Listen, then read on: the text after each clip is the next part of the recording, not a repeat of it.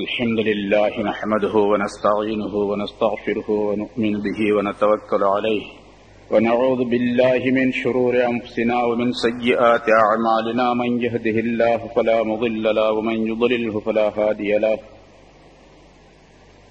ونشهد أن لا إله إلا الله وحده لا شريك له ونشهد أن سيدنا ونبينا مولانا محمدا عبده ورسوله أرسله الله بالحق بشيرا ونذيرا وداعيا إلى الله بإذنه وسراجا منيرا أما بعد فقد قال الله تعالى في كلامه القديم أعوذ بالله من الشيطان الرجيم بسم الله الرحمن الرحيم سبحان الذي أسرى بعبده ليلا من المسجد الحرام إلى المسجد الأقصى الذي باركنا حوله لنريه من آياتنا إنه هو السميع البصير صدق الله العظيم. கண்ணியத்திற்குரிய பெரியோர்களே, சகோதரர்களே,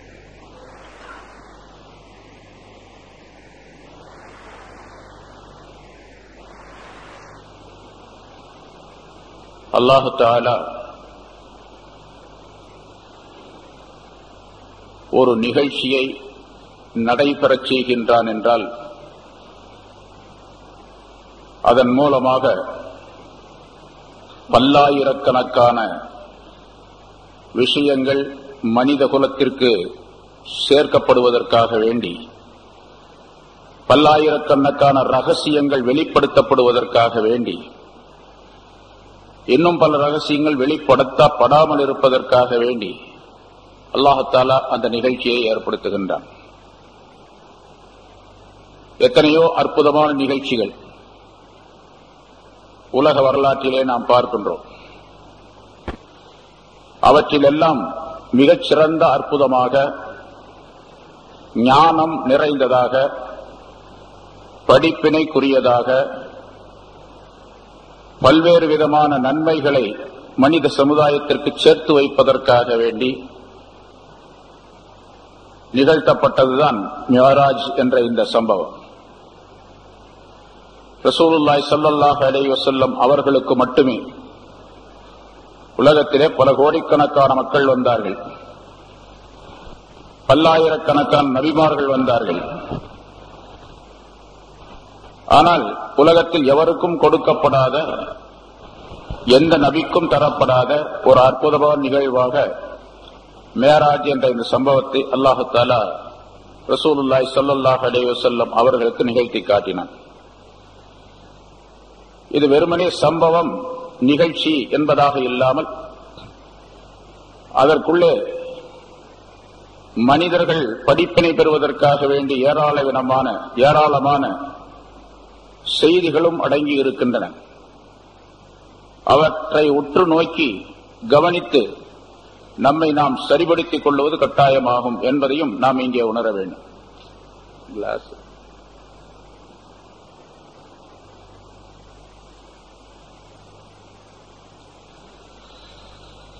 மேராஜுடைய இந்த சம்பவம் எப்பொழுது நிகழ்ந்தது என்று ஒவ்வொரு வருஷமும் சொல்லப்பட்டு இருக்கின்றது.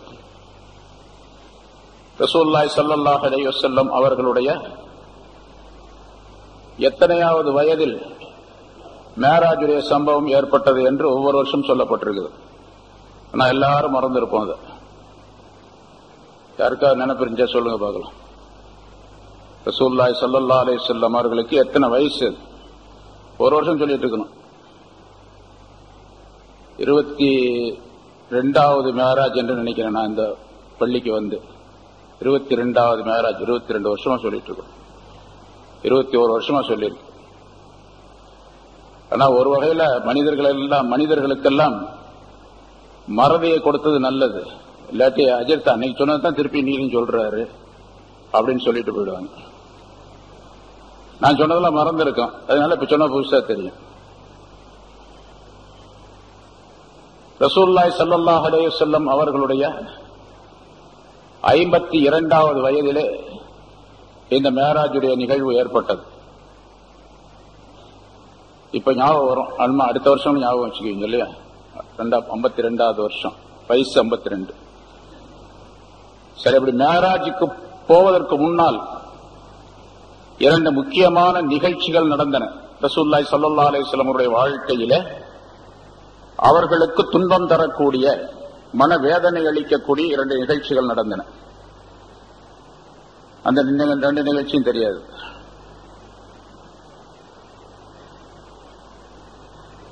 ஒன்னு, அவர்களுடைய பெரிய தந்தை அபூ தாலிப் இறந்தது. சில தினங்களுக்கு முன்னால், சில மாதங்களுக்கு முன்னால் அபூ தாலிப் இறந்து விட்டார். அதாவது ரசூலுல்லாஹி ஸல்லல்லாஹு அலைஹி வஸல்லம் அவர்கள் ஹிஜ்ரத் செய்வதற்கு ஒரு 3 வருஷத்துக்கு முன்னால, அப்ப மேராஜுக்கு 2 வருஷத்துக்கு முன்னால அபூ தாலிப் இறந்தார். அபூ தாலிப் இறந்த உடனேயே ரசூலுல்லாஹி ஸல்லல்லாஹு அலைஹி வஸல்லம் அவர்களுக்கு மிகப்பெரிய கவலை ஏற்பட்டது. மக்கா குறைஷியர்களுக்கெல்லாம், காபிர்களுக்கெல்லாம் மிகப்பெரிய கொண்டாட்டமாக இருந்தது.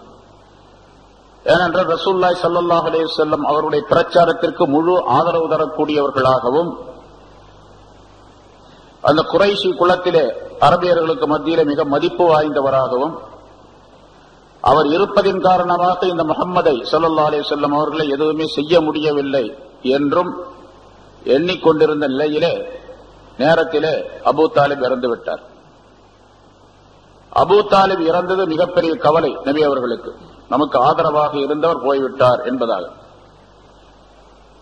அதுக்கு பின்னால ஒரு 3 தினங்கள் கழித்தவுடனேயே ஹதீஜா வஃபாத் ஆகிவிட்டார்.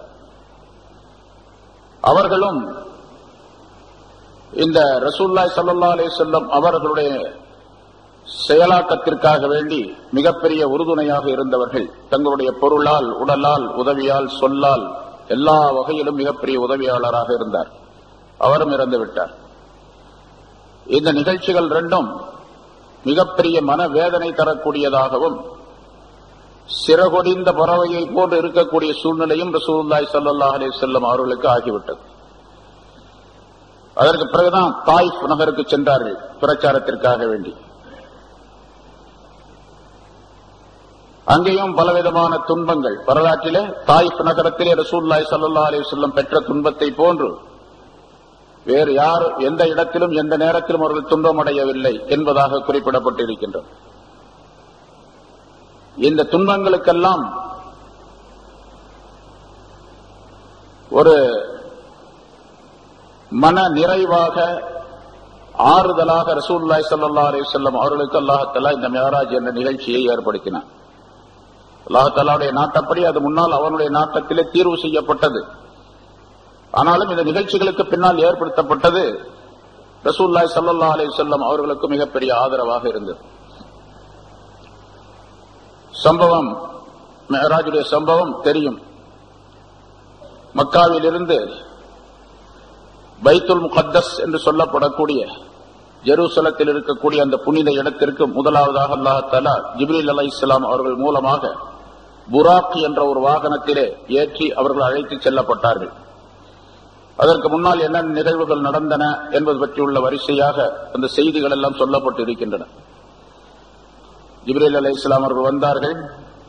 ரசூலுல்லாஹி ஸல்லல்லாஹு அலைஹி வஸல்லம் அவர்களை அழைத்தார்கள். அவர்களுடைய நெஞ்சில் இதிலிருந்து இதுவரைக்கும் என்று சுட்டிக்காட்டினார்கள் ரசூலுல்லாஹி ஸல்லல்லாஹு அலைஹி வஸல்லம் அவர்கள். தொப்புள் வரைக்கும் அதை நெஞ்சை கிழித்து உள்ளே அவர்களுடைய இதயத்தை எடுத்து ஜம்சம் நீரினால் கழுவி அந்த இதயத்திற்குள்ளே ஹிக்மத், ஞானத்தையும் ஒளியையும் நிரப்பி வைத்தார்கள். அதன் பிறகு அங்கிருந்து ஒரு புராக் என்று வாகனம் கொண்டு வரப்பட்டது. அது தன்னுடைய பார்வை தெரியக்கூடிய அளவுக்கு, எட்டும் அளவுக்கு ஒரு காலடியை எடுத்து வைக்கக்கூடியதாக இருந்தது என்றெல்லாம் அந்த வாகனத்தை பற்றி ரசூலுல்லாஹி ஸல்லல்லாஹு அலைஹி வஸல்லம் குறிப்பிடுகின்றார்கள்.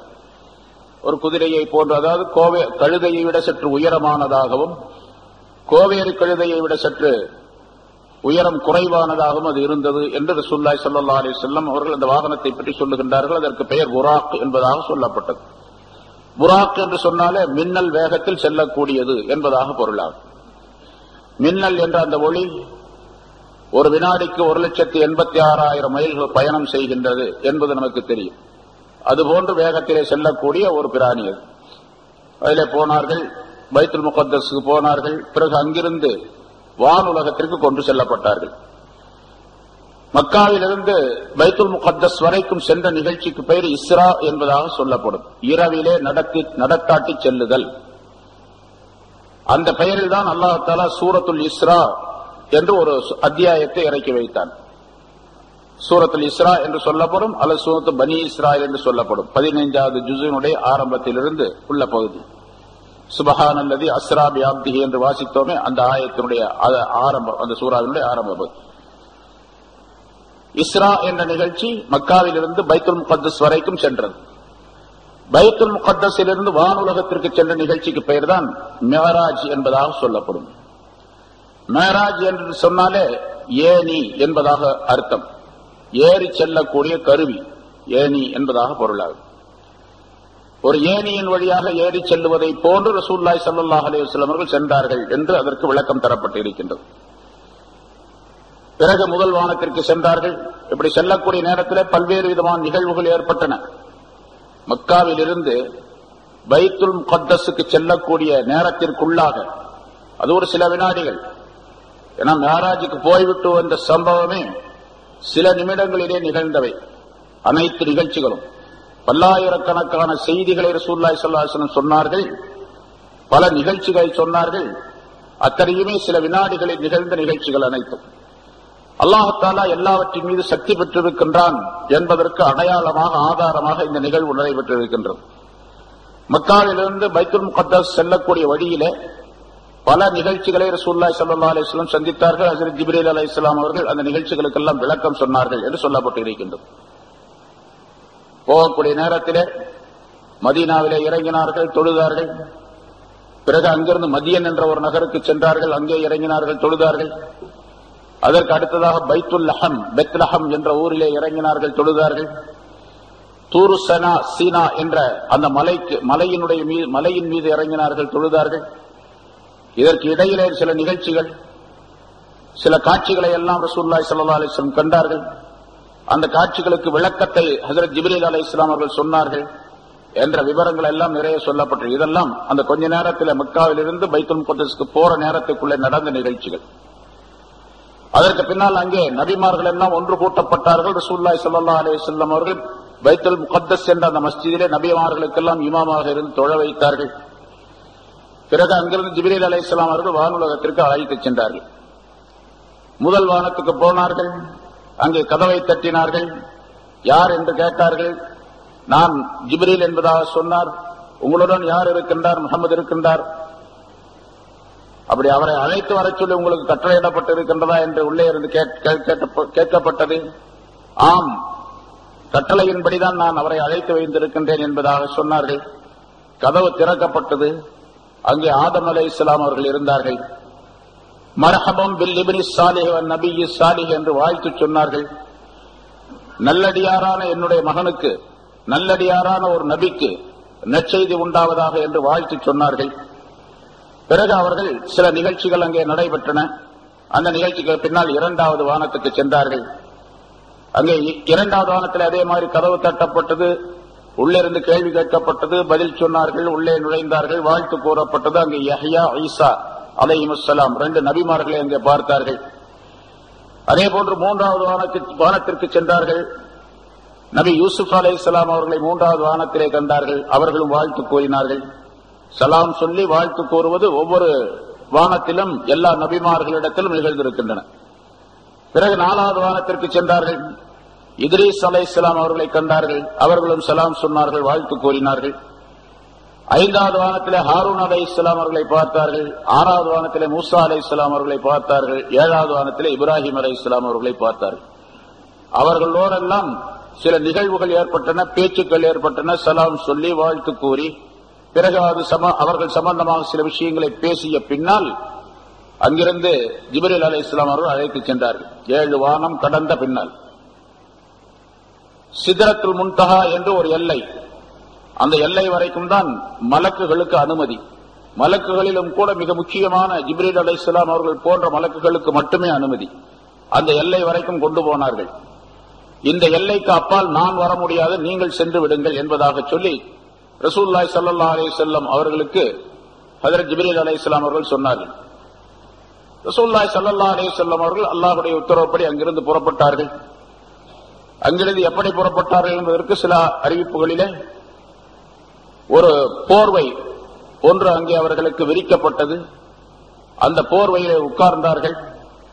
அந்த போர்வை அவர்களை அழைத்து சென்றது, அதாவது பறந்து கொண்டு சென்றது. அவர்களை எவ்வளவு தூரம் சென்றது, எப்படி சென்றது என்ற விவரங்கள் எல்லாம் ரசூலுல்லாஹி ஸல்லல்லாஹு அலைஹி வஸல்லம் அவர்கள் சொல்லவில்லை. அந்த போர்வை அவர்களை அழைத்து சென்றது. அது எப்படி இருந்தது என்பது பற்றி உள்ள விளக்கங்களை எல்லாம் ரசூலுல்லாஹி ஸல்லல்லாஹு அலைஹி வஸல்லம் முழுமையாக சொல்லவில்லை. இந்த இடத்துல அல்லாஹ் தஆலா ரசூலுல்லாஹி ஸல்லல்லாஹு அலைஹி வஸல்லம் அவர்களுக்கு மன ஆறுதலுக்காக வேண்டி, எந்த நபியும் இல்லாத ஒரு சூனியமான வெளி, பிரம்மாண்டமான ஒரு இடம், இதுவரைக்கும் எந்த மனிதரும் கண்டிராத இடம், அப்படிப்பட்ட ஒரு இடத்துல வாயு வேகம், மனோவேகம் என்று சொல்வார்களே, ஒளியினுடைய வேகம், அதைவிட மிஞ்சிய வேகம், அந்த வேகத்திலே அது போய்கொண்டு இருக்கின்றது. அந்த நிலையிலே ரசூலுல்லாஹி ஸல்லல்லாஹு அலைஹி வஸல்லம் அவர்களுக்கு மனோ ஆறுதலுக்காக வேண்டி ஹஜ்ரத் அபூபக்கர் சித்திக் ரலியல்லாஹு தஆலா அவருடைய குரலை போன்று ஒரு குரல் கேட்கக்கூடிய நிலையை அல்லாஹ் தஆலா ஏற்படுத்தி வைத்தான், ஆறுதல் அடைவதற்காக வேண்டி. பிறகு அல்லாஹ் தஆலாவுடைய சன்னிதானத்திற்கு சென்றார்கள். அல்லாஹ்வுக்கு காணிக்கையாக இந்த அத்தஹியாத் என்பதை வைத்தார்கள். இதெல்லாம் சொல்லப்பட்டிருக்கின்றது நிறைய. காணிக்கையாக அத்தஹியாத்து என்று சொன்னால் வணக்கம் சம்பந்தப்பட்ட எல்லா விஷயங்களும் அதற்குள்ளே அடக்கம். 3 வார்த்தைகள் நாம் ஓதக்கூடிய இந்த அத்தஹியாத்திலே சொல்லப்படுகின்றது. ஆரம்பமாக எல்லா வணக்கங்களுடைய சாரங்களும் உட்பொதிந்ததாக அந்த 3 வார்த்தைகளை மேராஜுடைய அந்த நேரத்திலே ரசூலுல்லாஹி ஸல்லல்லாஹு அலைஹி வஸல்லம் அவர்கள் அல்லாஹ்வுடைய சன்னிதானத்திலே சமர்ப்பித்தார்கள். அதுதான் அத்தஹியாத்திலே நாம் ஓதிக்கொண்டிருப்பது. அத்தஹியாத் ஓதக்கூடிய நேரத்திலே இதுவெல்லாம் நமக்கு நினைவுக்கு வர வேண்டும். எவ்வளவு அற்புதமான வாசகம், அது யாரால் சொல்லப்பட்ட வாசகம், எந்த இடத்திலே சொல்லப்பட்ட வாசகம், அதை சொன்னவர் யார், அங்கீகரித்தவர் யார் என்பதெல்லாம் நினைவுக்கு வர வேண்டும். ரசூலுல்லாஹி ஸல்லல்லாஹு அலைஹி வஸல்லம் சொன்னார்கள், அல்லாஹ் தஆலா அதை அங்கீகரித்தான், ஏற்றுக்கொண்டான். சொன்னார்கள், அத்தஹியாத்து லில்லாஹி வஸ்ஸலவாத்து வத்தய்யிபாத். தஹியத் என்று சொன்ன தஹியத் என்பதனுடைய பன்மை தஹியாத் என்பது. அதில் அலிஃப் லாம் சேர்ந்தவுடன் அத்தஹியாத் என்று வரும். சொல் சம்பந்தப்பட்ட வணக்கங்கள் அனைத்தும், சொல்லால் ஏற்படக்கூடிய வணக்கங்கள். அல்லாஹ் சொல்லுகின்றோம், சுப்ஹானல்லாஹ் சொல்றோம், அல்ஹம்துலில்லாஹ் சொல்லுகிறோம், லா இலாஹா இல்லல்லாஹ் சொல்லுகிறோம், அல்லாஹு அக்பர் சொல்லுகின்றோம், இன்னும் எத்தனையோ தஸ்பீஹாத்துகள், ஜிக்ருகளை எல்லாம் சொல்லுகின்றோம். இதுவெல்லாம் குர்ஆன் ஓதுகின்றோம், திலாவத்துல் குர்ஆன், இவை எல்லாமே சொல் சம்பந்தப்பட்ட வணக்கங்கள்.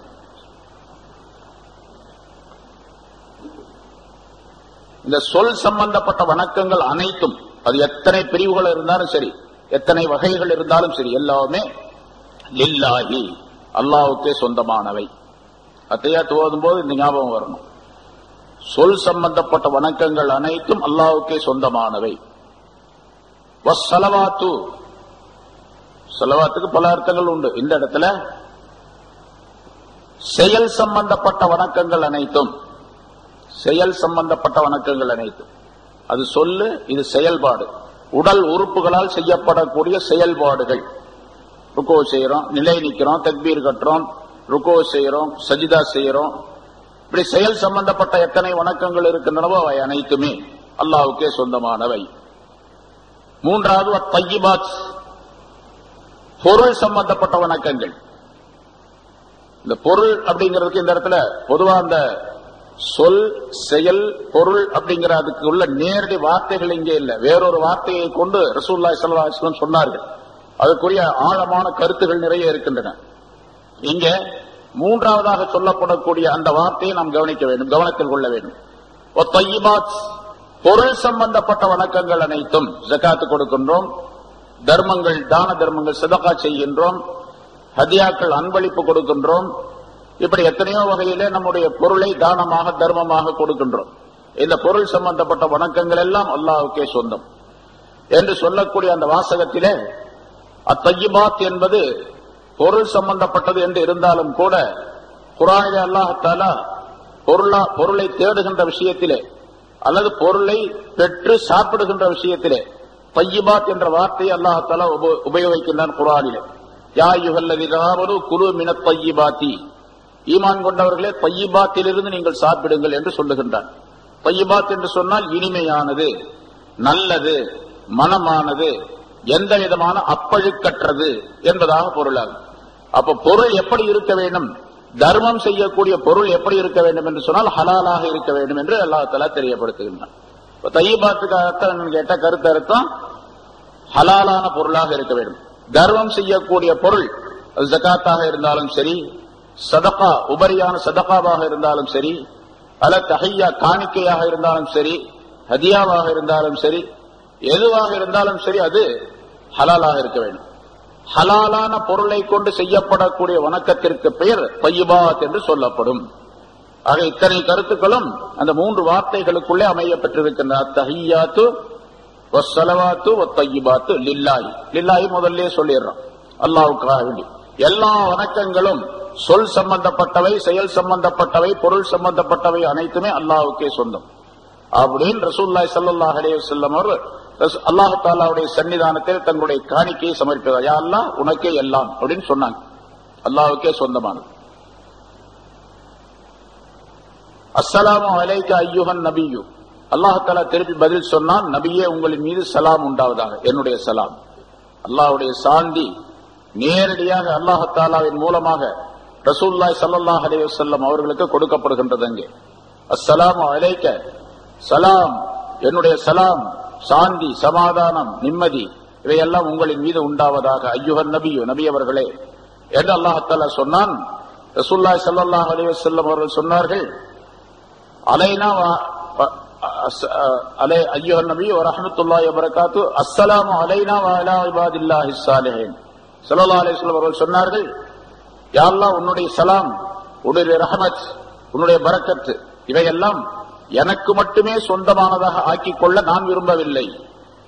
என் மீதும் எங்களின் மீதும் நல்லடியார்கள் அனைவரின் மீதும் அந்த சலாம் பரக்கத்துகள் எல்லாம் உண்டாவதாக என்று ரசூலுல்லாஹி ஸல்லல்லாஹு அலைஹி வஸல்லம் அவர்கள் அல்லாஹ் தஆலாவிடத்தில் உம்மத்தினர் அனைவருக்கும் அது கிடைக்கப்பெற வேண்டும் என்பதாக துஆ செய்தார்கள். அதை ஓதிக்கொண்டிருக்கின்றோம். நாம் ஓதுகின்ற நேரத்தில் இந்த நினைவுகள், இந்த நிகழ்ச்சிகள் எல்லாம் நினைவுக்கு வர வேண்டும். பிறகு இதற்கு சாட்சியாக மலக்குகள் சொன்னதாக குறிப்பிடப்படுகின்றது, அஷ்ஹது அல்லா இலாஹ இல்லல்லாஹ் வ அஷ்ஹது அன்ன முஹம்மதுர் ரசூலுல்லாஹ், அஷ்ஹது அல்லா இலாஹ இல்லல்லாஹ் வ அஷ்ஹது அன்ன முஹம்மதன் அப்துஹு வ ரசூலுஹு. 2 விதமான அறிவிப்புகள் இருக்கின்றன.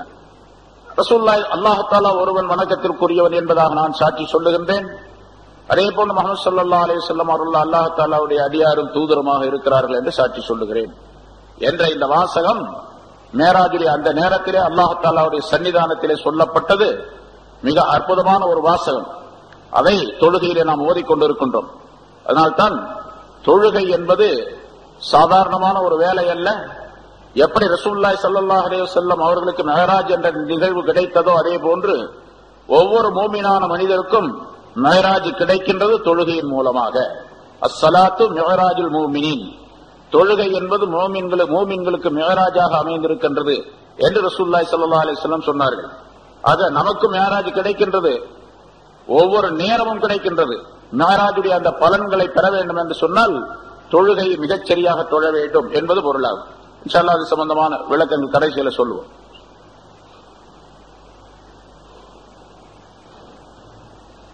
பிறகு அல்லாஹ் தஆலா அந்த நேரத்தில் ரசூலுல்லாஹி ஸல்லல்லாஹு அலைஹி வஸல்லம் அவர்கள் சொல்லுகின்றார்கள், எனக்கு பிரத்யேகமாக அந்த நேரத்தில் 3 விஷயங்களை அல்லாஹ் தஆலா அன்பளிப்பாக வழங்கினான்.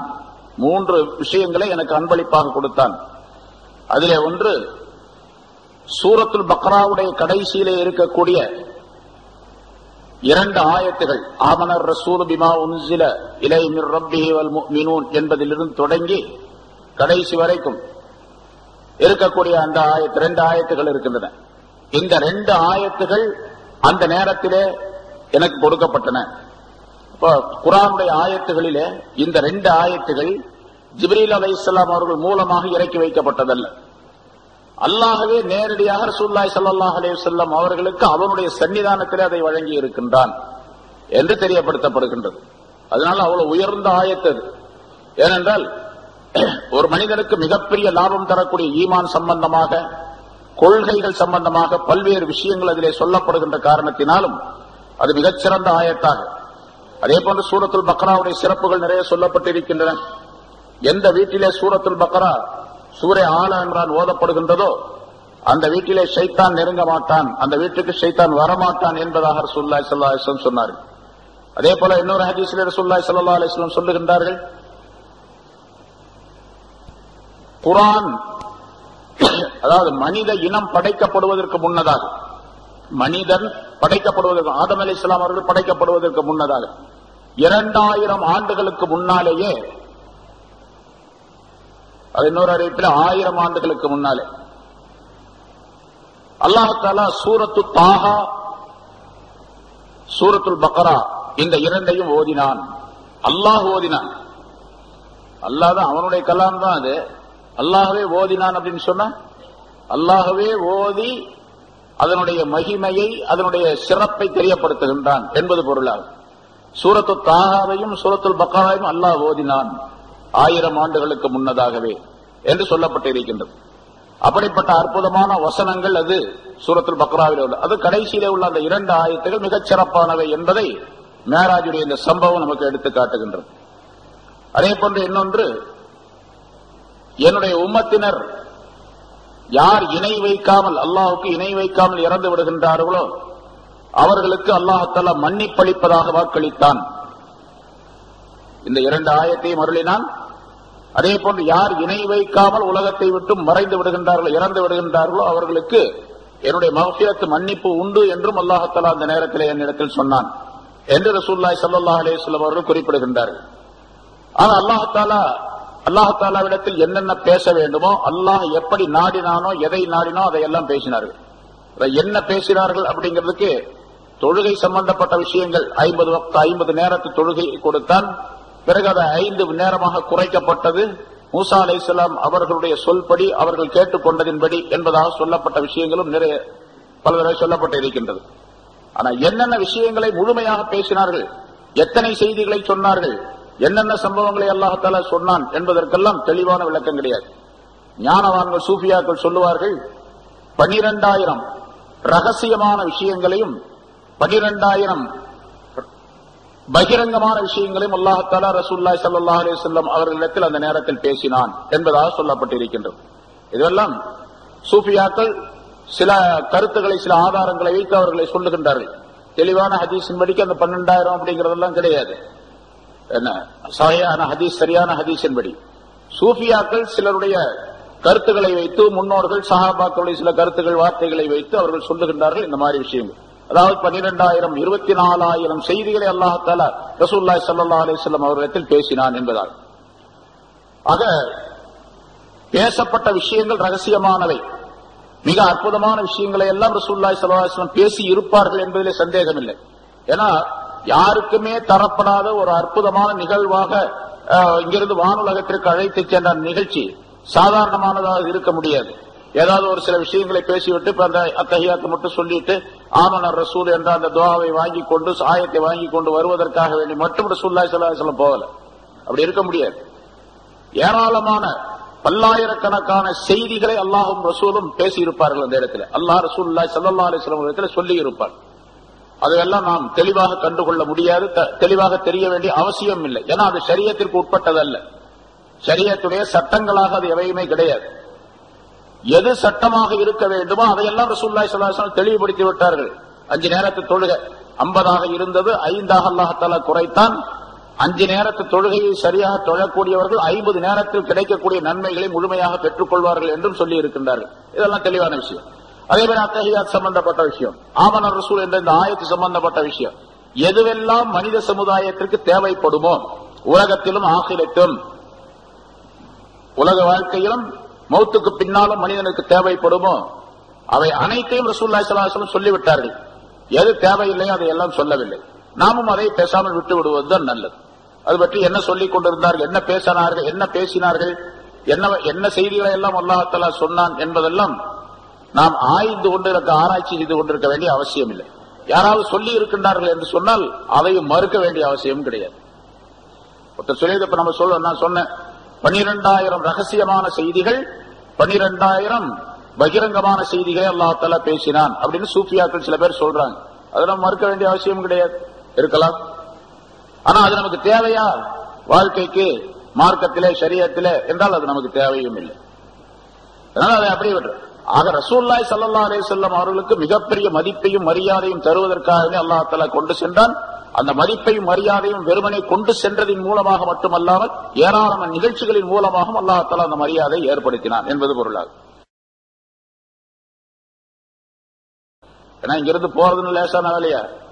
இப்ப பாக்குறோம், நம்ம இந்த டிஸ்கவரி போச்சு, அதுல போனா அமெரிக்காவில இருந்து ஆளுக போனாங்க. முதல்ல 2003 ஒரு 7 பேரை அனுப்புனா, அந்த 7 பேரும் திரும்பி வரும்போது கரிஞ்சிட்டாங்க எல்லாருமே. அந்த வாகனம், அந்த டிஸ்கவரி எல்லாமே அப்படியே கரியாயிடுச்சு, தூளாயிடுச்சு. அது எங்க போச்சு, என்ன ஆச்சுன்னே தெரியல. அத்தனை பேர் 7 பேரும் போயிட்டாங்க. அது இந்தியாவை சேர்ந்த ஒரு பொம்பளையும் இருந்தா, எல்லாம் போயிட்டாங்க 7 பேரும். இந்த காற்று மண்டலத்தை கடந்து வெட்ட வெளியாக இருக்கக்கூடிய காற்று மண்டலத்தை தாண்டி நுழையக்கூடிய நேரத்தில் மிகப்பெரிய உராய்வு ஏற்படும், அதாவது உஷ்ணம் ஏற்படும். அதன் காரணமாக அந்த போகக்கூடிய அந்த வாகனம், அதற்குள்ளே இருக்கக்கூடிய மனிதர்கள் எல்லாம் மிகப்பெரிய சிரமப்படக்கூடிய சூழ்நிலை ஏற்படும். போகக்கூடிய நேரத்திலும் கூட காற்று மண்டலத்தை தாண்டி அடுத்து காற்றில்லாத வாக்குவம், அதாவது காற்றில்லாத அந்த மண்டலத்திற்கு செல்லக்கூடிய நேரத்திலும் கூட அவ்வளவு சிரமங்கள் ஏற்படாது, அவ்வளவு நிகழ்வுகள் ஏற்படாது. திரும்பி வரக்கூடிய நேரத்தில் வெற்றிடத்தில் இருந்து காற்று மண்டலத்துக்குள்ளே நுழையும் பொழுது அந்த வெப்பத்தினுடைய நிலை இருக்கின்றதே, அது பயங்கரமாக இருக்கும். அதனால அதுக்கு தகுந்த மாதிரி அந்த டிஸ்கவரி, அந்த வாகனத்தை தயார் செய்கின்றார்கள், ஓடத்தை தயார் செய்கின்றார்கள். அது மிக பிரம்மாண்டமானதா இருக்கும். மேலே இருக்கக்கூடிய மிக அழுத்தமான, மிக பலுவான, மிக தடிப்பமான அந்த பொருள் உராய்வின் காரணமாக, அந்த வெப்பத்தின் காரணமாக சிதறிவிடும். எல்லாமே மீதி இருக்கக்கூடிய பகுதி தான் வரணும். அப்படியே போன தடவை போயிருக்கும் போது 2003 போயிட்டு திரும்பி வரும் பொழுது அதனுடைய வேகம் மிக குறைவாக இருந்த காரணத்தினால் வெற்றிடத்திலிருந்து காற்று மண்டலத்துக்குள்ள நுழையும் பொழுது ரொம்ப வேகமா வரணும். அப்படி வேகமா வந்தா தான் தப்பிச்சுக்கலாம். கரியக்கூடிய சூழ்நிலை ஏற்படாது, வெப்பத்தினால் கரிக்கக்கூடிய சூழ்நிலை ஏற்படாது. வேகம் குறைவா இருந்துச்சுன்னு சொன்னா அந்த இடத்துல கரிஞ்சிடாது. வேகம் குறைவாக இருந்த காரணத்தால் முதல்ல கரிஞ்சிருச்சது 2003 7 பேரோட. இப்ப வந்து சேர்ந்துச்சு. இப்ப போன மாசம் பார்த்தோம் பேப்பர்ல, வெற்றிகரமாக வந்திறங்கினார்கள் அப்படின்னு எல்லாம் போட்டு படம் எல்லாம் போட்டுதான் எல்லாரும் பார்த்திருப்பீங்க. எவ்வளவு வேகமா வந்தாங்க? போனதுதான் வந்தது 25,000 கிலோமீட்டர் வேகத்துல, ஒரு மணிக்கு 25,000 கிலோமீட்டர் வேகத்துல வெற்றிடத்திலிருந்து காற்று மண்டலத்துக்குள்ள நுழைஞ்சது. இப்ப அது 10 அப்படின்னு தான் 37,600 கிலோமீட்டர் வேகத்துல, 37,600 கிலோமீட்டர் வேகத்துல அந்த டிஸ்கவரி உள்ளே நுழைஞ்சது. பாதுகாப்பாக வந்து சேர்ந்தார்கள் அப்படின்னு பார்க்கணும். எதுக்கு சொல்றேன்னு கேட்டா, இப்ப நமக்கு அதை ஆராய்ச்சி செய்ய வேண்டியதில்லை. அவ்வளவு வேகத்துல வந்தா தான் அந்த வெப்பத்திலிருந்து தாக்கு பிடிக்க முடியும், வெப்பத்திலிருந்து தப்பித்துக் கொள்ள முடியும் என்று சொல்லும் பொழுது ரசூலுல்லாஹி ஸல்லல்லாஹு அலைஹி வஸல்லம் எந்த டிஸ்கவரியில போனாங்க? எந்த டிஸ்கவரிக்குள்ள போயிருந்து போனாங்க? எந்த பாதுகாப்பு இருந்துச்சு? அல்லாஹ்வுடைய பாதுகாப்பு. அதான் முதல்ல போன பல தடவை சொல்லியிருக்க, ஒவ்வொரு வருஷமும் இந்த மாதிரி உள்ள ஒரு சூழ்நிலையை தாக்கு பிடிப்பதற்காக வேண்டித்தான் ரசூலுல்லாஹி ஸல்லல்லாஹு அலைஹி வஸல்லம் அவர்களுடைய நெஞ்சு ஆபரேஷன் செய்யப்பட்டது. அதற்குள்ளே இருக்கக்கூடிய இதயம் எடுக்கப்பட்டது. அதில் ஈமானும் ஹிக்மத்தும் நிரப்பப்பட்டது. பிறகு ஜிப்ரீல் அலைஹிஸ்ஸலாம் அவர்களுடைய துணையோடு அவர்கள் போனார்கள். தாங்கள் தனியா போல. ரசூலுல்லாஹி ஸல்லல்லாஹு அலைஹி வஸல்லம் அவர்களுக்கு டிஸ்கவரி ஜிப்ரீல் அலைஹிஸ்ஸலாம் தான். ஜிப்ரீல் அலைஹிஸ்ஸலாம் அவர்கள் என்ற அந்த ஏன்னா அவங்களுக்கு அந்த பாதிப்புலாம் ஏற்படாது. அவங்க மலக்குகள், மனிதர்கள் அல்ல. அவங்க எல்லா இடத்துலயும் இருப்பாங்க, சூரியனுக்குள்ளேயும் கூட போயிருப்பாங்க. அல்லாஹ் தஆலா அந்த ஆற்றலை தந்திருக்கின்றான். அந்தந்த இடத்துக்கு போகும்போது அந்தந்த மாதிரி மாறிக்குவாங்க. உலகத்துக்கு வந்தா மனுஷன் மாதிரி இருப்பாங்க, அங்க போனா மலக்குகள் மாதிரி இருப்பாங்க. இப்படி எல்லாம் நிறைய இங்கேயும் மலக்கா இருப்பாங்க, மனிதனா இருப்பாங்க. அங்க போனா அங்கேயே அதே மாதிரி இருப்பாங்க. எல்லா வடிவத்திலும் வடிவம் கொள்ளுவார்கள் மலக்குகள். அதுல ஜிப்ரீல் அலைஹிஸ்ஸலாம் அவர்கள் மிக பலம் வாய்ந்தவர்கள், மிக சக்தி வாய்ந்தவர்கள், அற்புதமானவர்கள், வழக்குகளுடைய தலைவர் என்றெல்லாம் சொல்லப்பட்டு இருக்கின்றது. அதனால ஜிப்ரீல் அலைஹிஸ்ஸலாம் அவர்களோடு போய் அந்த இடத்துக்கு போனாங்க. சரி, இவ்வளவு பெரிய நிகழ்ச்சி ஏன் ஏற்படுத்த வேண்டும் என்று சொன்னால், வெறுமனே ஆறுதல் சொல்லுவது என்பதற்காக மட்டுமல்ல, ரசூலுல்லாஹி ஸல்லல்லாஹு அலைஹி வஸல்லம் அவர்களுடைய உயர்வான அந்தஸ்தை சொல்லி காட்டுவதற்காக வேண்டியும் தெரியப்படுகிறார். ரசூலுல்லாஹி ஸல்லல்லாஹு அலைஹி வஸல்லம் மதிப்பையும் மரியாதையும் முதலாவதாக நாம் விளங்க வேண்டும். ஏன்னா இப்ப உள்ள சில வாலிபர்கள் நம்ம பார்க்கிறோம், என்ன அதான் ரசூலுல்லாஹி ஸல்லல்லாஹு அலைஹி வஸல்லம் அவர்களுக்கு தனி மதிப்பெல்லாம் கிடையாது, எல்லா மனிதர்களும் போலதான் அப்படின்னு சொல்லக்கூடியவர்களும் உண்டு. அவங்களுக்கு ஒரு தனி ஸ்பெஷலான ஒரு நிலையை அல்லாஹ் தஆலா கொடுத்திருந்தான். அதான் ரசூல் அப்படிங்கிறது. அந்த ரசூல் என்ற பெயர்ல ரசூலுல்லாஹி ஸல்லல்லாஹு அலைஹி வஸல்லம் குர்ஆனை வாங்கினாங்க, ஜிப்ரீல் அலைஹிஸ்ஸலாம் மூலமாக அதை கொண்டாந்து கொடுத்தாங்க. அவ்வளவுதான், அவங்க வேலை முடிஞ்சு போச்சு. அதுக்கு பின்னால அவங்களுக்கு தனி மதிப்பெல்லாம் கொடுக்க வேண்டிய அவசியம் இல்லை அப்படின்னு வாய் துடுக்காக சொல்லக்கூடிய சில வாலிபர்கள் இருந்து கொண்டிருக்கின்றார்கள். அது எவ்வளவு பெரிய தண்டனைக்குரிய குற்றம் அப்படிங்கிறது. முதல்ல ரசூலுல்லாஹி ஸல்லல்லாஹு அலைஹி வஸல்லம் அவர்களை அல்லாஹ்வே புகழ்கின்றான் குர்ஆன்ல.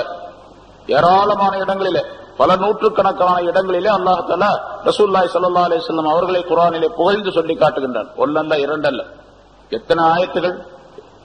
வல்லுஹா வல்லைலி இதா சஜா என்று வரக்கூடிய சூரத்துல் லுஹா ரசூலுல்லாஹி ஸல்லல்லாஹு அலைஹி வஸல்லம் அவருடைய முழுமையான புகழ்ச்சியை சொல்லி காட்டக்கூடியது. அலம் நஷ்ரஹ் லக சத்ரக் சூரத்துல் இன்ஷிராஹ் அது ரசூலுல்லாஹி ஸல்லல்லாஹு அலைஹி வஸல்லம் அவருடைய முழுமையான அந்தஸ்தை சொல்லி காட்டக்கூடியதாக அல்லாஹ் தஆலா அமைத்து வைத்திருக்கின்றான்.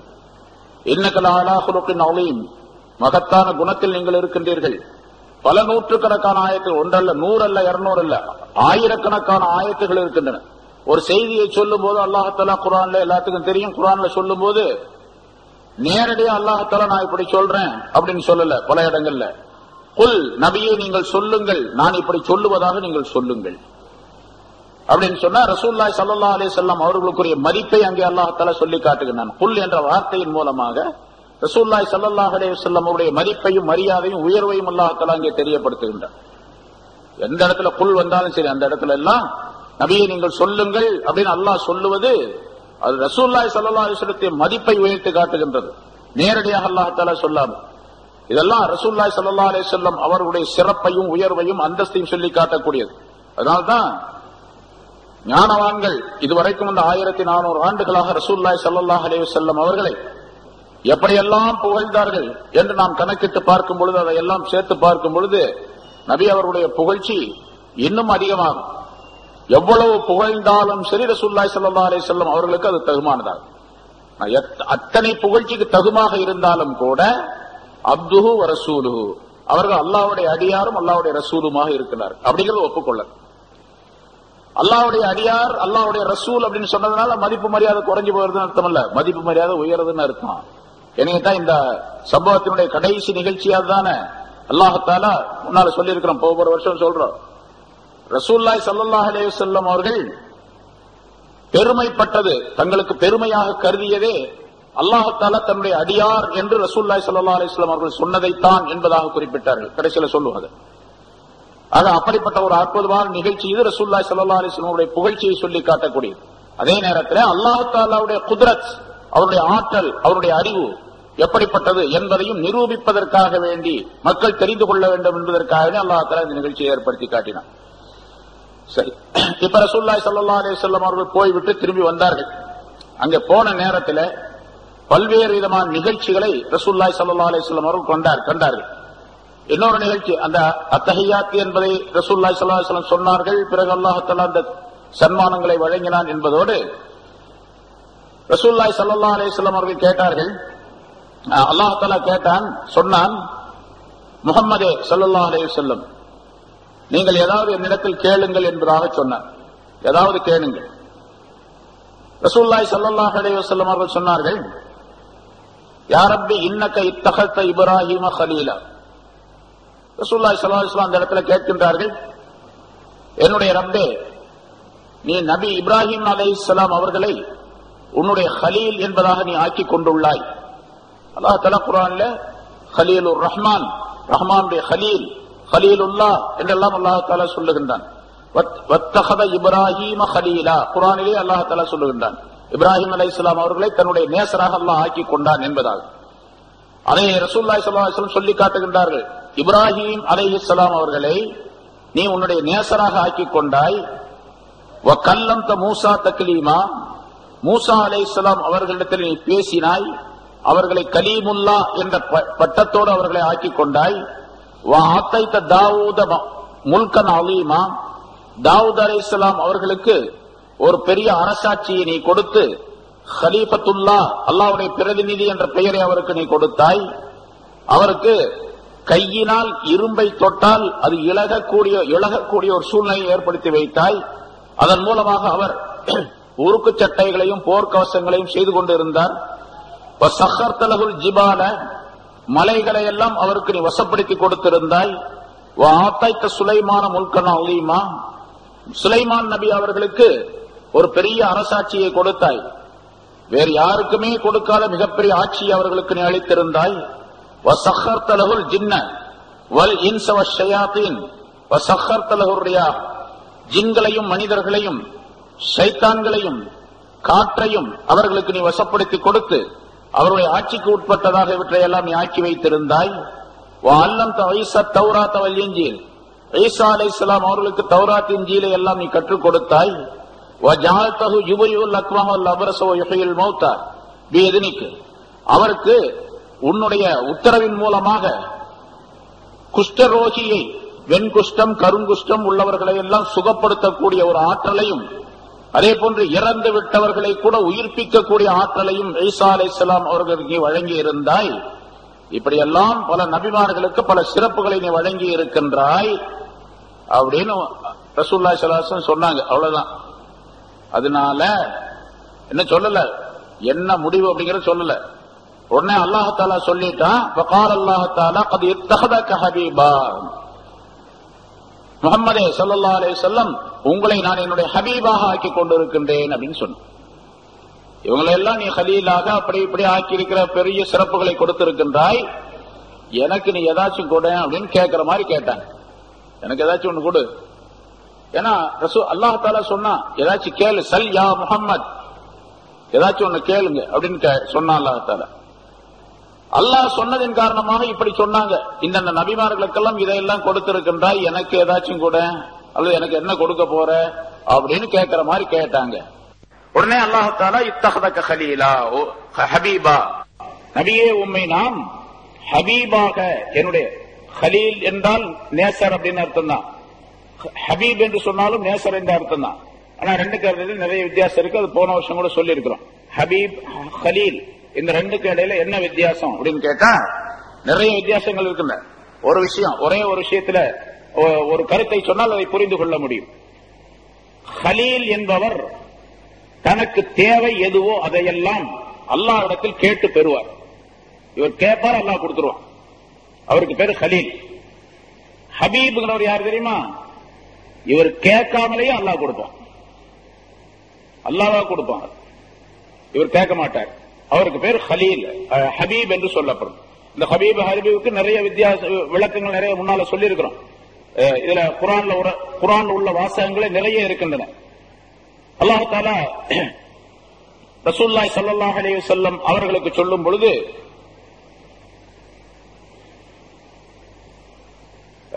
இப்ராஹிம் அலைஹிஸ்ஸலாம் அவர்களை பார்த்து அல்லாஹ் தஆலா சொல்லுகின்றான். இப்ராஹிம் அலைஹிஸ்ஸலாம் அல்லாஹ்விடத்தில் கேட்கின்றார்கள், வலா துஹ்ஸினி யௌம யுபாஸூன், யா அல்லாஹ், கியாமத் நாளில் மனிதர்கள் எல்லாம் உயிர் கொடுத்து எழுப்பப்படக்கூடிய அந்த நாளிலே, மஹ்ஷர் மைதானத்திலே, கியாமத் நாளிலே என்னை நீ கேவலப்படுத்தி விடாதே அப்படின்னு கேட்டாங்க. அல்லாஹ் தஆலா குர்ஆனில் அதை சொல்லுகின்றான், என்னை கேவலப்படுத்தி விடாதே அப்படின்னு ஹலீலாகி இப்ராஹிம் அலைஹிஸ்ஸலாம் அல்லாஹ்விடத்தில் கேட்டார்கள். அல்லாஹ் தஆலா அதை ஒப்புக்கொண்டான். ரசூலுல்லாஹி ஸல்லல்லாஹு அலைஹி வஸல்லம் அவர்களுக்கு அல்லாஹ் தஆலா குர்ஆனிலே சொல்லுகின்றான், யௌம லா யுஹ்ஸில்லாஹு நபிய்ய வல்லதீன ஆமனூ மாஹு, நபி அவர்களையும் ரசூலுல்லாஹி ஸல்லல்லாஹு அலைஹி வஸல்லம் அவர்களையும் அவர்களோடு யார் ஈமான் கொண்டிருக்கின்றார்களோ அவர்களையும் அல்லாஹ் கேவலப்படுத்தாத அந்த நாளிலே அப்படின்னு சொல்றான். இப்ராஹிம் அலைஹிஸ்ஸலாம் கேட்டாங்க, என்ன கேவலப்படுத்தி விடாதே அப்படின்னு, அல்லாஹ் கொடுத்தான். ரசூலுல்லாஹி ஸல்லல்லாஹு அலைஹி வஸல்லம் கேட்கல, அல்லாஹ்வே சொல்லுகின்றான், வலிய வந்து சொல்லுகின்றான், அல்லாஹ் நபியை கேவலப்படுத்தாத அந்த நாளில் கேவலப்படுத்த மாட்டான். இங்கே ரசூலுல்லாஹி ஸல்லல்லாஹு அலைஹி வஸல்லம் அவர்களை சொன்னதோடு அவர்களை கொண்டு யார் ஈமான் கொண்டிருக்கின்றார்களோ அவர்களுக்கும் அந்த சிறப்பை அல்லாஹ் தஆலா தருவதாக வாக்களிக்கின்றான் குர்ஆனின் மூலமாக. எவ்வளவு பெரிய அற்புதமான ஒரு பாக்கியம் அது. அதனால அந்த பாக்கியத்தை கியாமத் நாள் கேவலப்படாமல் இருக்கக்கூடிய பாக்கியம் ரசூலுல்லாஹி ஸல்லல்லாஹு அலைஹி வஸல்லம் அவர்களோடு சேர்ந்து நமக்கும் கிடைக்க வேண்டும் என்று சொன்னா நம்ம எப்படி இருக்கணும் அப்படிங்கறத கவனிச்சுக்கணும். முதல்ல நம்ம எப்படி இருந்தா அந்த பாக்கியம் கிடைக்கும், அதை கவனித்துக் கொள்ள, அதை நாம் நினைவில் கொள்ள வேண்டும். இல்லன்னு சொன்னா ரசூலுல்லாஹ் இருக்கிறாங்க, அவங்க கையை பிடிச்சிட்டு பின்னால துணியை பிடிச்சிட்டு போயிடலாம் அப்படிலாம் நம்பிக்கை கொள்ளக்கூடாது. அது சரியாகாது. அது ரசூலுல்லாஹி ஸல்லல்லாஹு அலைஹி வஸல்லம் அவர்களே சொன்னாங்க. பாத்திமா நாயகி அவர்களை பார்த்து சொன்னாங்க, பாத்திமாவே அன்கிதி நப்சிகி மினன்னார், உன்னை நீதான் நரக நெருப்பிலிருந்து பாதுகாத்துக் கொள்ள வேண்டும் அப்படின்னு சொன்னாங்க.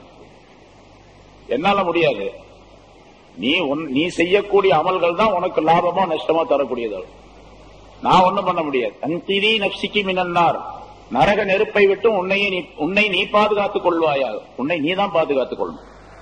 நீ நபியுடைய மகள் அப்படிங்கறதுக்காக கியாமத் நாள்ல நான் ரசூலுல்லாஹ்வுடைய மகள், கொஞ்சம் எல்லாம் ஒதுங்கி நில்லுங்க, மினிஸ்டர் வர்ற மாதிரி தனியா இடம் கொடுங்க, சீட்டு கொடுங்க எல்லாம் சொல்ல முடியாது. எல்லாத்துக்கும் உள்ள சீட்டு தான் உனக்கும். நீ நல்லது செஞ்சா நல்லது, கெட்டது செஞ்சா கெட்டது, அவ்வளவு என்று ரசூலுல்லாஹி ஸல்லல்லாஹு அலைஹி வஸல்லம் அவர்கள் யாரை பார்த்து சொல்றாங்க? சய்யிதத்து நிசா, பெண்களுக்கெல்லாம் தலைவி என்று பெயர் கொடுக்கப்பட்ட பாத்திமா ரலியல்லாஹு தஆலா அன்ஹா அவர்களை பார்த்து சொல்லுகின்றார்கள். பெண்களுக்கு சொர்க்கத்திலே பெண்களுக்கு தலைவியாக இருப்பார்கள் அப்படின்னு சொல்லணும். அவங்களுக்கே சொல்லணும் அப்படின்னு சொன்னா நம்ம எப்படி இருக்கணும்? அப்ப சரி, இப்படி இந்த ஹலீல் ஹபீப் என்பதற்கு நிறைய வித்தியாசங்கள் இருக்கு, அது சொன்னா நிறைய நேரம் போயிடுது. சரி, ஆக ரசூலுல்லாஹி ஸல்லல்லாஹு அலைஹி வஸல்லம் அவர்கள் எனக்கு ஏதாவது வேண்டும் என்று கேட்ட பொழுது அல்லாஹ் தஆலா கொடுத்தான், ஹபீப் என்ற பட்டத்தை கொடுத்தான். ஹபீப் என்ற பட்டம் ரசூலுல்லாஹி ஸல்லல்லாஹு அலைஹி வஸல்லம் அவர்களுக்கே பிரத்யேகமானது. அது எல்லா வகையான நன்மைகளையும் உட்கொண்டதாக அல்லாஹ் தஆலா அமைத்து தந்திருக்கின்றான் என்பதாக பொருளாகும். சரி, அதே போல ரசூலுல்லாஹி ஸல்லல்லாஹு அலைஹி வஸல்லம் அவர்கள் அல்லாஹ் தஆலாவுடைய சன்னிதானத்திலிருந்து இந்த அன்பளிப்புகளை எல்லாம் பெற்றுக் கொண்டு வந்த பின்னால அங்கே சொர்க்கம், நரகம், இன்னும் பல ஏராளமான நிகழ்ச்சிகளை ரசூலுல்லாஹி ஸல்லல்லாஹு அலைஹி வஸல்லம் அவர்களுக்கு அல்லாஹ் தஆலா காண்பித்தான். அதாவது ஜிப்ரீல் அலைஹிஸ்ஸலாம் அவர்களுடைய துணையோடு அந்த நிகழ்ச்சிகளை எல்லாம் ரசூலுல்லாஹி ஸல்லல்லாஹு அலைஹி வஸல்லம் கண்டார்கள். சொர்க்கத்தை பார்த்தாங்க, நரகத்தை பார்த்தாங்க, சொர்க்கத்தினுடைய இன்பங்கள், நரகத்தினுடைய வேதனைகள், தண்டனைகள். சொர்க்கவாசி, அதாவது சொர்க்கம் நரகம் கிடைப்பது என்பது இனிமேல் உலகமெல்லாம் அழிக்கப்பட்டு நீதி விசாரணை நடைபெற்று அதற்கு பின்னால் யாருக்கு சொர்க்கம் யாருக்கு நரகம் என்று தீர்ப்பளிக்கப்படுகின்றது அல்லவா? அப்பதான் சொர்க்கம் போறது நரகம் போறதெல்லாம். இப்ப இறந்து விட்டவர்கள் பூராமே எங்க இருக்கிறாங்க? அது மூமினாக இருந்தாலும் சரி, மூமின் அல்லாதவர்களாக இருந்தாலும் சரி, எல்லாமே ஒரு தனி உலகத்தில் இருக்கிறாங்க. ஆஹிரத் என்ற ஒரு உலகம், துனியா என்று உலகம். துனியாங்கிறது இந்த உலகம், ஆலமு ஷஹாதா என்று சொல்லப்படும். ஆஹிரத்துடைய உலகத்திற்கு பேரு ஆலமுல் மலக்கூத் என்று சொல்லப்படும். ஆலமுல் மலக்கூத், ஆலமுல் மலக்கூத், ஆலமுல் ஷஹாதா, இந்த ரெண்டுக்கு மத்தியில ஒரு உலகம் இருக்கின்றது. அதுக்கு பேரு ஆலமுல் பர்ஸக், அதுதான் கபூருடைய உலகம். நம்ம கபூர்னு சொல்றோம், கபூர்ல கொண்டு போய் அடக்கிறோம். ஆனா கபூர் மட்டும் ஒரு மனிதனுக்கு ஆலமுல் பர்ஸக் அல்ல, அவன் எங்க போனாலும் சரி அது ஆலமுல் பர்ஸக் தான். நேற்று பாத்தீங்களா, 1000க்கு மேற்பட்டவர்கள் ஈராக்கில அந்த பாலத்துல இருந்து உடைஞ்சு விழுந்து எல்லாம் மூத்தா போயிட்டாங்க அப்படின்னு செய்தி சொன்னோம், பாக்குறோம். ஏன்னா உண்மையிலேயே அந்த அது பாலத்தை உடைஞ்சு விழுந்து இறந்ததெல்லாம் கிடையாது, அது அமெரிக்கர்களுடைய சூழ்ச்சி. மக்களை, அந்த நாட்டு மக்களை எப்படியாவது அழிச்சு நாட்டை இல்லாமல் ஆக்கணும் அப்படிங்கறதுக்காக வேண்டி சொல்லப்பட்டது. சில பேர் கருத்துக்கள் சொன்னார்கள், 1000 பேர் இல்ல, கிட்டத்தட்ட 10,000 பேர் இறந்திருப்பாங்க அந்த கூட்டத்தில். 5 லட்சம் பேர் இருந்த அந்த பாலம் அப்படியே இடிஞ்சு உள்ள விழுந்தது. கிட்டத்தட்ட 10,000க்கு மேற்பட்டவர்கள் அதுல இறந்திருப்பார்கள். 1000, 1000க்கு மேல அப்படின்னு சொல்றான். இனிமேல் கொஞ்சம் கொஞ்சமா வெளியே வரும். அது இப்ப அவங்க எல்லாம் எங்க போனாங்க? அதே மாதிரி நம்ம சொன்னோம், இப்ப அந்த 7 பேர் கரிஞ்சிட்டாங்க டிஸ்கவரியில போய், அவங்க எங்க போனாங்க? எந்த கபூர்ல அடக்கப்பட்டாங்க? அதே மாதிரி இந்த சுனாமியில 2 லட்சத்துக்கு மேற்பட்டவர்கள் இறந்தாங்க. அது கிட்டத்தட்ட ஒரு சில 1000 பாடிகள் தான் கிடைச்சிச்சு, மீதி பாடி எல்லாம் ஒண்ணுமே கிடைக்கல. எங்க போச்சு எல்லாம்? மணலுக்குள்ள புதை உண்டவர்கள், கடல்ல போய் சேர்ந்தவர்கள், மீனுடைய வயிற்றுக்குள்ள போனவர்கள், திமிங்கலத்துக்குடைய வயிற்றுல போனவங்க எவ்வளவு பேர் இருப்பாங்க? அத்தனை பேரும் எல்லாமே ஆலமுல் பர்ஸக் தான். கபூர்ல மண்ணுக்குள்ள அடக்கப்பட்டால் தான் ஆலமுல் பர்ஸக் என்று அல்ல, அர்த்தம் அல்ல. எப்படி ஆனாலும் சரி, இப்ப எல்லாமே தகனம் செய்கின்றார்கள். மற்றவங்க எல்லாம் பேர் தகனம் செய்யறாங்க. தகனம் சொன்னா நெருப்புல வச்சு கொளுத்துறது, நெருப்பில் கரித்தல் அப்படின்னு அர்த்தம். நெருப்பினால் கரிக்கிறது, சாம்பல் ஆக்கிறது, அதுக்குதான் தகனம். அப்படி தகனம் செய்யறாங்க. அவங்க எல்லாம் எங்க போயிடுறாங்க? எல்லாம் அந்த சாம்பலை மட்டும் எடுத்து, விறகு அந்த மண்ணு கிண்ணு எல்லாம் சேர்ந்த சாம்பலை எடுத்து அதை வச்சுக்கிறாங்க தனியா. அது அவர் இறந்ததுக்கு அடையாளமாக அதை வச்சுக்கிறாங்க, அதை இது பண்ணிக்கிறாங்க. இதெல்லாம் பூரா ஆலமுல் பர்ஸக்ல சேர்ந்து, எப்படி இறந்து விட்டு இருந்தாலும் சரி, அவர் முழு உருவமாக இருந்தாலும் சரி, இல்லாவிட்டாலும் சரி, ஆலமுல் பர்ஸக் என்ற உலகத்திலே ஆதம் அலைஹிஸ்ஸலாத்திலிருந்து இதுவரைக்கும் யார் யார் இறந்து இருக்கின்றார்களோ, மௌத்தா இருக்குன்னா அவங்க பூரா ஆலமுல் பர்ஸக்ல இருக்கிறாங்க. ஆலமுல் பர்ஸக் என்ற அந்த இடத்துல இதுக்கு பின்னால சொர்க்கம் நரகத்துக்கு போன பின்னால என்னென்ன நிலைகள் ஏற்படுமோ அந்த நிலைகள் உடையவர்களாகவே அப்ப இருக்கிறாங்க. நல்லவங்க நல்ல நிலையில இருக்கிறாங்க, கெட்டவங்க கெட்ட நிலையில இருக்கிறாங்க, தண்டனைக்குரியவர்களா இருந்துட்டு இருக்கிறாங்க. ஆனா நிரந்தரமாக இருப்பது அதுக்கு பின்னால, கேள்வி கணக்கு பின்னால. சரி, இப்போ ரசூலுல்லாஹி ஸல்லல்லாஹு அலைஹி வஸல்லம் அவர்களுக்கு அந்த மேராஜுடைய இரவிலே இனிமேல் சொர்க்கத்திற்கு போனால், இனிமேல் நரகத்திற்கு போனால் அந்த நரகவாசிகள் எப்படி இருப்பார்கள், சொர்க்கவாசிகள் எப்படி இருப்பார்கள், என்னென்ன குற்றங்களை செய்தவர்களுக்கு என்னென்ன தண்டனைகள் கொடுக்கப்படும் பின்னால அப்படிங்கறதெல்லாம் ரசூலுல்லாஹி ஸல்லல்லாஹு அலைஹி வஸல்லம் அவர்களுக்கு சொல்லி காட்டப்பட்டது, எடுத்து காட்டப்பட்டது. அப்படி ஒரு வியூ, ஒரு காட்சி, எப்படி நம்ம டிவியில பாக்குறோமோ அது மாதிரி ஒரு காட்சி எடுத்து காட்டுவது. அதனால ஹதீசுகள்ல நிறைய வருகின்றது, எனக்கு எடுத்து காட்டப்பட்டது அப்படின்னு சொல்லுவாங்க ரசூலுல்லாஹி ஸல்லல்லாஹு அலைஹி வஸல்லம். எனக்கு எடுத்து காட்டப்பட்டது. இன்னைக்கு சுபூலையும் கூட இங்க சுபூத்தோட வந்தவங்களுக்கு தெரியும், அந்த ஒரு ஹதீஸ் வாசிக்கப்பட்டது. உரிலத் அலைய உஜூரு உம்மத்தி, என்னுடைய உம்மத்துடைய நன்மைகள் பற்றி எடுத்து காட்டப்பட்டது எனக்கு. அதிலே பெரிய நன்மை எதுவென்று சொன்னால், மஸ்ஜிதிலே கிடக்கக்கூடிய குப்பை கூளங்களை அகற்றுவது பெரிய நன்மையில் சேர்ந்ததாக எனக்கு எடுத்து காட்டப்பட்டது. பெரிய பாவம், மிக பெரிய பாவம் எனக்கு எடுத்து காட்டப்பட்டது, பாவங்கள் எடுத்து காட்டப்பட்டன. அதிலே பெரிய பாவம் எதுவென்று சொன்னால், குர்ஆனை ஓதி மறந்து விடுவது மிகப்பெரிய பாவமாக காட்டப்பட்டது அப்படின்னு ரசூலுல்லாஹி ஸல்லல்லாஹு அலைஹி வஸல்லம் சொன்னதாக ஒரு ஹதீஸ் வாசிக்கப்பட்டது, சொல்லப்பட்டது. இது மாதிரி அங்க மேராஜுடைய இரவில ரசூலுல்லாஹி ஸல்லல்லாஹு அலைஹி வஸல்லம் அவர்களுக்கு பல காட்சிகளை அல்லாஹ் தஆலா காட்டினார். அதுல சில விஷயங்கள் மட்டும் சொல்லி முடிச்சுக்கலாம்.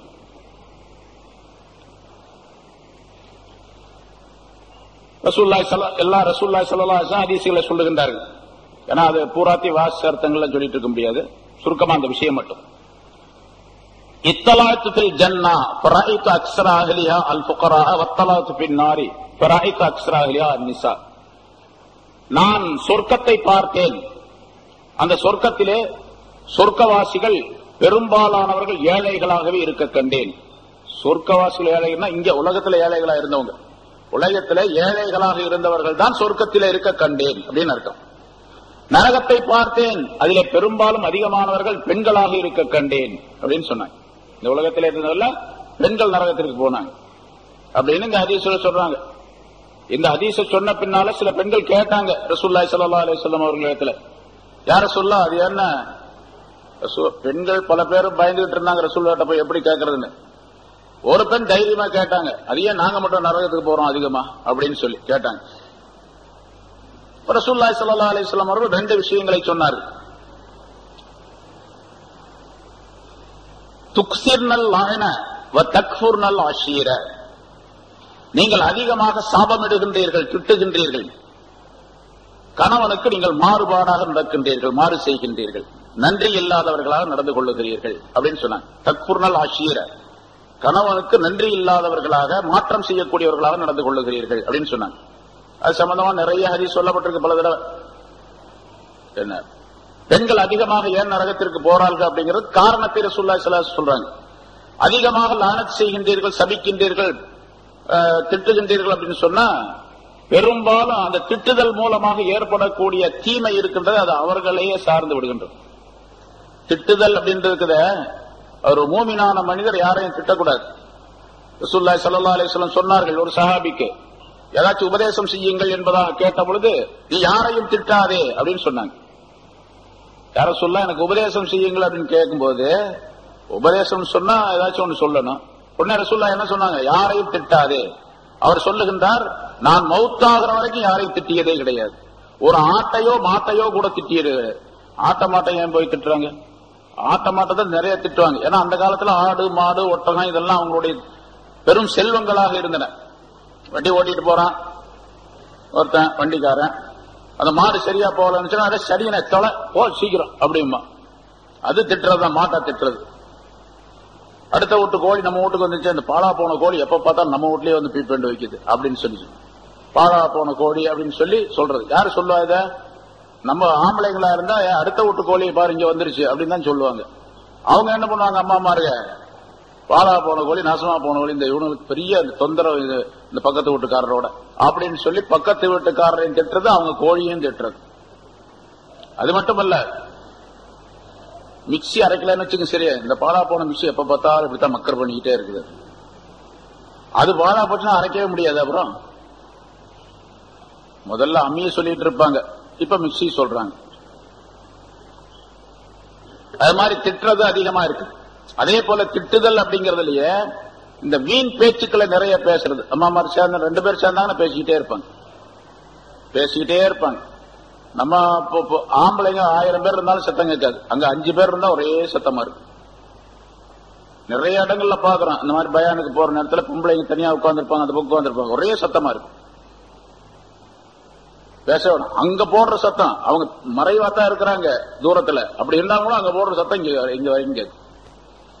எப்படி அதே மாதிரி கணவனுக்கு மாறு செய்யுது. ஆக பெண்கள் என்ன செய்யணும், இதுல இருந்து கவனிக்க வேண்டிய விஷயம் என்னவென்று சொன்னா, படிப்பினை பெற வேண்டிய விஷயம், பெண்கள் தங்களுடைய பேச்சுகளை கட்டுப்படுத்திக் கொள்ள வேண்டும். பேச்சை கட்டுப்படுத்திக் கொள்ள வேண்டும். அதிகமாக திட்டுவது, சாபமிடுவது, பேசுவது, புறம் பேசுவது, நிறைய பேச ஆரம்பிச்சாவே புறம், கோள், அது இது எல்லாமே வரும். அடுத்தவரை பற்றி தவறான எண்ணம் கொள்வது ரொம்ப இருக்குது. அது ஆண்களிடத்திலும் இருக்குது, பெண்களிடத்திலும். அடுத்தவரை பற்றி தவறான எண்ணம் கொள்வது, அவர் எப்படித்தான், இவர் இப்படித்தான் என்பதாக சொல்லி மற்றவர்களை பற்றி தவறான எண்ணம். இன்ன பாதல் அன்னி ஈஸ்மன், எண்ணங்களிலே சிலது அது குற்றத்திற்குரியது என்று அல்லாஹ் தஆலா சொல்லுகின்றான், தண்டனைக்குரியது என்று சொல்லுகின்றான். அதனால குற்றத்திற்குரிய அந்த பேச்சுக்கள், எண்ணங்கள் ஆகியவற்றை எல்லாம் விட்டுவிட வேண்டும். அங்கே ரசூலுல்லாஹி ஸல்லல்லாஹு அலைஹி வஸல்லம் காரணம் சொல்லுகின்றார்கள், நீங்கள் அதிகமாக சபிக்கின்றீர்கள், பேசுகின்றீர்கள், திட்டுகின்றீர்கள், அதனால் நரகத்துக்கு போறீங்க. 2வது, கணவனுக்கு நீங்கள் மாறு செய்கின்றீர்கள் அப்படின்னு சொன்னாங்க. கணவனுக்கு தக்ஃபுர்னல் அஷீர் அப்படிங்கிறது மாறு செய்கிறீர்கள் அப்படின்னு சொன்னா, சொன்னதை கேட்கறது இல்ல அப்படிங்கிறது மட்டுமல்ல, நாசுக்ரியா, சுக்ர் இல்லாமல், நன்றி இல்லாமல் நடந்து கொள்ளுகின்றீர்கள். ரசூலுல்லாஹி ஸல்லல்லாஹு அலைஹி வஸல்லம் சொன்னார்கள், தன்னுடைய கணவனுக்கு நன்றி செய்யாத ஒரு பெண் வெற்றி பெற மாட்டாள், அவளுக்கு அல்லாஹ் தஆலா சிறந்த வாழ்க்கையை தரமாட்டான் என்பதால் கணவனுக்கு நன்றி செலுத்தக்கூடியவர்களாக பெண்கள் இருக்க வேண்டும். ஏன்னா கணவனின் மூலமாகத்தான் மிகப்பெரிய லாபங்களை இந்த பெண்கள் பெற்றுக் கொள்ளுகின்றார்கள். அது நிறைய விஷயங்கள் நிறைய சொல்லப்பட்டு இருக்கின்றது. ரசூலுல்லாஹி ஸல்லல்லாஹு அலைஹி வஸல்லம் சொன்னாங்க, ஒரே ஒரு ஹதீஸ், அது போதும், முன்னால் நிறைய சொல்லி இருக்கிறோம். ரசூலுல்லாஹி ஸல்லல்லாஹு அலைஹி வஸல்லம் அவர்களுக்கு தஃப்சீரிலும் கூட ஒரு விஷயம் சொல்லப்பட்டது போன வாரம், இந்த போன ஞாயிற்றுக்கிழமை அன்னைக்கு. ஒரு ஒட்டகம் ரசூலுல்லாஹி ஸல்லல்லாஹு அலைஹி வஸல்லம் அவர்களுக்கு சஜிதா செய்தது, 2 ஒட்டகங்கள். அதை பார்த்து சஹாபாக்கள் கேட்டார்கள், யா ரசூலல்லாஹ், இந்த மிருகங்கள் எல்லாம் உங்களுக்கு சஜிதா செய்கின்றனவே, நாங்க சஜிதா செய்யறதுக்கு அனுமதி கொடுங்கன்னு கேட்டாங்க. ஸல்லல்லாஹு அலைஹி வஸல்லம் என்ன சொன்னாங்க, லவ் குன்து ஆமுரு அஹதன் அன் யஸ்ஜுத லி அஹதின் லஅமர்துல் மர்அத அன் தஸ்ஜுத லி ஜௌஜிஹா. ஒரு மனிதன் இன்னொரு மனிதனுக்கு சஜிதா செய்வது கூடும் என்று இருந்தால், கூடாது, கூடும் என்று இருந்தால் கணவனுக்கு சஜிதா செய்யுமாறு மனைவிக்கு நான் கட்டளையிட்டு இருப்பேன் என்று சொன்னான். இது போதும்ல, உலகத்துல அல்லாஹ்வை தவிர வேற யாருக்கும் சஜிதா செய்யக்கூடாது. அப்படி ஒரு நிலை இருந்துச்சுன்னு சொன்னால், சப்போஸ் அப்படின்னு இருந்தால், கணவனுக்கு மனைவி தான் சஜிதா செய்யணும், வேற யாருக்கும், எந்த நபிக்கும் சஜிதா செய்யக்கூடாது, எந்த வலிமாருக்கும் சஜிதா செய்யக்கூடாது அப்படின்னு நான் சொல்லியிருப்பேன் அப்படின்னு ரசூலுல்லாஹி ஸல்லல்லாஹு அலைஹி வஸல்லம் சொன்ன அந்த ஹதீஸ் அது. அதே போல கணவன் செய்யக்கூடிய நியாமத்துகள், எவ்வளவு பெரிய நியாமத்துகளை கொடுத்து கொண்டிருக்கின்றான். தன்னுடைய உழைப்பு, தன்னுடைய எல்லா விதமான செயல்பாடுகளையும், எல்லா விதமான உழைப்பையும், முயற்சியையும், சிந்தனைகளையும், தன்னுடைய மனைவி மக்கள் வாழ வேண்டும் என்பதற்காக, சிறப்பாக இருப்பதற்கு என்பதற்காக பலவிதமான தியாகங்கள் செய்யறான். அப்படி இருந்தும் கூட சுக்குர் செய்யறதில்லை, நன்றி செலுத்துறதில்லை. அப்படி நன்றி செலுத்தாமல் இருப்பதன் காரணமாக கணவனுடைய அதிருப்திக்கு ஆளாகி விடுகின்றாள். கணவனுடைய அதிருப்திக்கு ஆளாகி அதே நிலையில ஒரு பெண் மரணித்து விட்டால் சொர்க்கம் போக மாட்டார். ரசூலுல்லாஹி ஸல்லல்லாஹு அலைஹி வஸல்லம் சொன்னார்கள், கணவனுடைய திருப்தியை பெற்றவளாக ஒரு பெண் மரணித்து விட்டால் அவள் நேராக சொர்க்கம் சென்று விடுவாள் என்று சொன்னார். அவ கணவனுடைய அதிருப்திக்குரியவளாக மரணித்து விட்டால் சொர்க்கம் போக முடியாது அப்படின்னு அர்த்தம். அதே போல கொடுத்ததற்கு சுக்ரியா செய்ய வேண்டும். என்ன கொடுத்திருக்காரோ, அது என்ன கிடைச்சிருக்க, என்ன கணவன் என்ன சம்பாதிக்கிறாரோ, எதை கொடுக்கின்றாரோ அதுக்கு சுக்ரியா செய்ய வேண்டும். இது வேணும், அது வேணும், அதுக்கு மேல அவருடைய தகுதிக்கு மேல, அவருடைய சம்பாதிப்புக்கு மேல கேட்கறது இருக்குது, அதுவும் ஒரு சுக்ரியா இல்லாத விஷயம், அது குற்றத்திற்குரிய விஷயம். ஆனா பெண்களுடைய நிலை என்ன தெரியுமா? ரசூலுல்லாஹி ஸல்லல்லாஹு அலைஹி வஸல்லம் அவர்களே சொல்லுகின்றார்கள், லவ் அஹ்சன்த இலா யஹதாகுன்ன தஹரன், அந்த பெண்களிலே ஒரு பெண்ணுக்கு நீங்கள் காலமெல்லாம் நீங்கள் நல்லதை செய்திருந்தாலும், காலமெல்லாம் நல்லதை செய்றீங்க, நிறைய வாங்கி கொடுக்குறீங்க, கேட்ட புடவையெல்லாம் வாங்கி கொடுக்குறீங்க, எல்லாம் கொடுக்குறீங்க, எல்லா நகையும் வாங்கி கொடுக்குறீங்க, நிறைய போட்டுக்கிட்டாங்க, நிறைய கட்டிக்கிறாங்க, எல்லா விதமான சுகமான வாழ்க்கையெல்லாம் இருக்கு. ஆனா கடைசியில எப்பாவது ஒரு நாள் ஏதாவது ஒரு சின்ன ஒரு அருவருப்பான விஷயம் கணவன் செய்யல அப்படின்னு வச்சுங்க, உன்னை கல்யாணம் பண்ணதுல இருந்து இது வரைக்கும் நீ ஒண்ணுமே கொடுத்ததில்லை அப்படின்றான். ரசூலுல்லாஹி ஸல்லல்லாஹு அலைஹி வஸல்லம் சொல்றாங்க, காலம் முழுவதும் அந்த பெண்ணுக்கு நீ நன்றிய நல்லதை செய்து கொண்டிருந்த, இஹ்சான் செய்தாலும் கூட ஏதாவது ஒரு நாள் ஒரு முன்கர், ஒரு வெறுப்பான ஒரு விஷயத்தை அவள் கண்டுவிட்டா, ஒரு சின்ன விஷயம் ஏதாச்சும் இருக்கும், என்ன அதை கண்டுவிட்டால் உடனடியாக சொல்லிவிடுவாள், நீ உன்னை திருமணம் செய்து எந்த நன்மையும் நான் பெறவே இல்லை அப்படின்னு சொல்லிடுவார். இது பெண்களுடைய இயல்பான நிலை என்று ரசூலுல்லாஹி ஸல்லல்லாஹு அலைஹி வஸல்லம் குறிப்பிடுகின்றார். இந்த மாதிரி உள்ள காரணங்களால் பெண்கள் அதிகமாக நரகத்திற்கு செல்லுகிறார்கள் என்பதாக குறிப்பிடுகின்றார். ஒரு நிகழ்ச்சி இன்னொன்று, மர்ர அலா கௌமின் யஸ்ரஊன வ யஹ்சுதூன ஃபீ யௌமின் குல்லமா ஹஸது ஆத கமா கான். ஒரு கூட்டத்தார் மனிதர்கள், இதெல்லாம் எடுத்து காட்டப்படுகின்றது ரசூலுல்லாஹி ஸல்லல்லாஹு அலைஹி வஸல்லம் அவர்களுக்கு. இப்படி இருக்குதுன்னு அர்த்தம் அல்ல, அது தோற்றம் உருவாக்கி காட்டப்படுகின்றது, இன்ன நிகழ்ச்சியில் நடைபெறும் அப்படின்னு, பின்னால இதெல்லாம் வரும் அப்படின்னு.